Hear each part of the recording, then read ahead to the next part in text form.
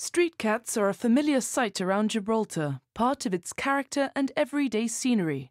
And whether you're a cat lover or not, most would agree it's important to maintain a healthy and controlled population. Save Gibraltar Street Cats is a charity set up with the aim of doing just that, providing quality of life to the cats already out there while making sure they don't proliferate.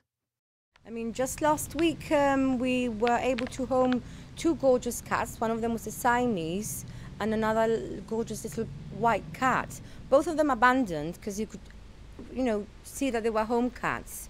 And luckily, we were able to home them for a few days, and through our Facebook page, Save Gibraltar Street Cats, we've been able to find them a home. On Saturday we were called. We got 8 kittens. Again, we've already found home for them. It's on a daily basis, and if it's not that, it's public that calls us. Cats are injured, cats are sick, people that don't want cats in their estates. We've had a company who have been in contact with us because the residents there don't want these colonies of cats that they have there. What do we do with them? Do we go up and we kill them? Do we reallocate them elsewhere? Or maybe we could offer them sanctuary in a place like this, where they could roam freely and they could become part of something that the community would benefit.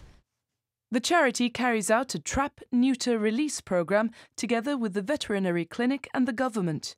Over 270 cats have already been neutered, preventing the birth of countless unwanted litters of kittens. Of those found abandoned or stray, 80 have already been rehomed, with many fostered. The charity says premises are essential to keep up the good work, suggesting a location like this, the old Tokhage Hostel site, centrally located and including enclosed open spaces. A good place ultimately has to be the quality of life for a cat. So we can't have a cat put in a cage. Cats they're in packs.